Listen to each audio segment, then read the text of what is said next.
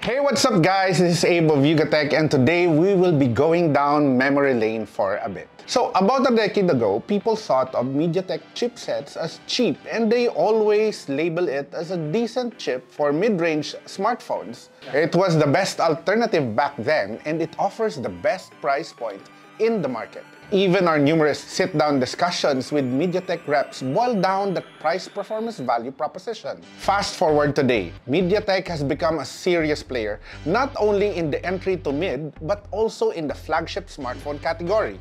In this video, we are actually going to share more details about the latest MediaTek Dimensity 9000, and we will give you a better understanding of the capabilities of this flagship chipset. In our last video, we explained the Dimensity 1200. We highlighted the fact that it was made with a 7nm manufacturing technology. You can watch that video later by Joey by clicking up here, and you will also see that in the link down below. But today is something special. The Dimensity 9000 is MediaTek's flagship chipset SoC and the world's first TSMC 4nm class smartphone chip. If you allow me to be blunt, this is smacking right up the alley of Qualcomm's Snapdragon 8 Gen 1. But more on that later, because in order for you to understand how special this chipset is, we need to run back time for us to explain how far MediaTek has come.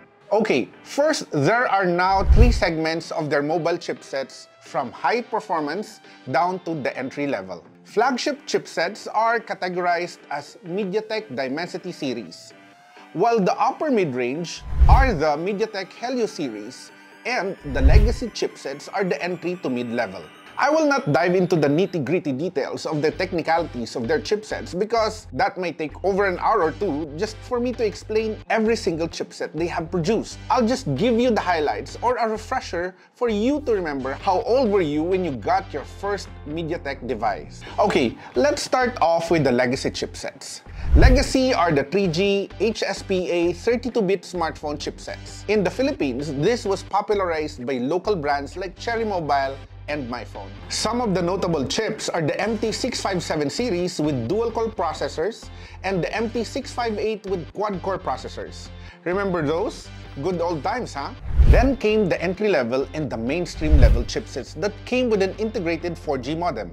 MediaTek then came out with the MT675 chipset that featured a true 64-bit octa-core processor with support for up to 4GB of RAM. Next, we move on to the upper mid-range segment of their chipsets, the Helio series. There are 4 categories in this segment: the MediaTek Helio G, Helio A, Helio P, and the Helio X, or we simply refer to them as the Helio Gap X. There are tons in each segment. I won't be able to drill them one by one, but I will just give you the gist of each naming convention, starting off with the Helio G. The G stands for gaming. For sure, you are all familiar with this because these are the current devices that we see in the market, and they are very popular right now since the mobile gaming industry emerged. With the notable brand names like Realme and Infinix Mobile, they are utilizing these chipsets. We have 8 chips in this series: the Helio G90, G70, G95, 85, 25, 80, 35, and the G96. The Infinix Note 8 and Realme Pad both use the Helio G80 chipset, while the Cherry Mobile Aqua S10 Pro and the Infinix Note 10 Pro use the Helio G90 and Helio G90T respectively. Next is the Helio A, which stands for Advanced and Accessibility, with 3 variants: the Helio A25, A22, and the A20. Most of the popular devices in this series are the Redmi 6A and the Huawei Y6. Then, we have the Helio P, which stands for Premium Performance, with as many as 13 variants, from the Helio P10 all the way to the Helio P95. Finally, they also had the Helio X series, which stands for Extreme Performance, with 6 variants from X10 to X30. They also introduced the Deca-core CPU in this series, which features a lot of advanced chip performance that maximizes the video and camera capabilities. And to complete the last piece of the puzzle, the MediaTek Dimensity. But for this part, we will focus on the latest Dimensity 9000. Again, we have a video explaining the Dimensity 1200 series down below. They also have the Dimensity 900, 800, and 700 series, but we will just give you the link of the technical specifications down below. Believe it or not, this is where MediaTek dramatically changes the game. As mentioned earlier, the Dimensity 9000 is the world's first TSMC 4nm class smartphone chip and is the high-end SoC in this series. Their core architecture consists of a Cortex-X2 A710 and A510 using 8 MB of L3 cache, while the system-level cache is 6 MB. If we are to compare it with the Snapdragon 8 Gen 1 on paper, it has a higher clock speed in both the L3 and the system-level cache. Now, in terms of GPU, MediaTek paired it with their newest Mali G710, specifically the G710MC10. It's a 10-core GPU clocked at 800 MHz. The latest device to date that will have this chipset is the Oppo X5 series, although we still don't have that device here yet in our studio. Nevertheless, MediaTek provided us with some of their internal benchmark results. This chip earned a score of 1,017,488 points.